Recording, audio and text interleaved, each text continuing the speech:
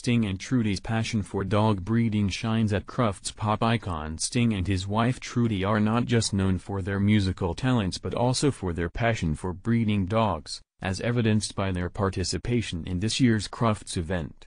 With a rich history of breeding pups, the star couple's dedication to the craft is unmistakable. Trudie, a mother of 4 at 70, shared how Sting, famous for hits like Walking on the Moon, once suggested acquiring a wolfhound back in the 1990s. Since then, they've embarked on a journey of breeding, having produced an impressive 85 pups over the years. Today, they're showcasing one of their prized pups in the Irish Wolfhound category at the prestigious Crufts event held at Birmingham's NEC. Their commitment to dog breeding goes beyond mere participation in competitions.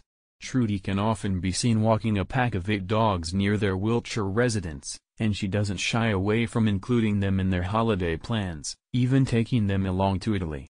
Their dedication has borne fruit, with several of their pups clinching awards at Crufts in 2019, including Best Limit Dog, First in the Open Bitch class, and overall Best Puppy and Breed.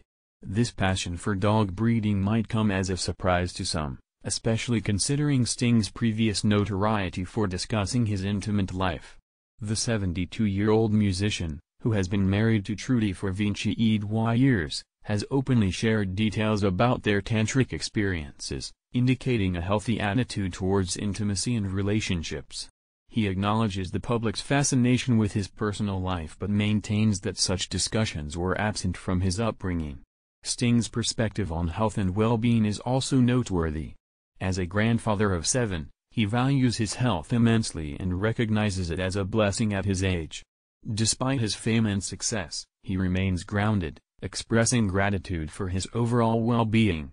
As Sting and Trudie grace the stage at Crufts once again, their presence not only highlights their love for dogs but also serves as a reminder of the multifaceted nature of their lives beyond the spotlight.